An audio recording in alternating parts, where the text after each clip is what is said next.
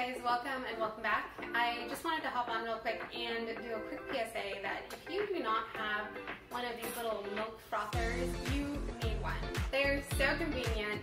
They last forever on a battery charge, and you just put it in your drink, turn it on, and it whips up your milk into frothy goodness that is incredible to have at home.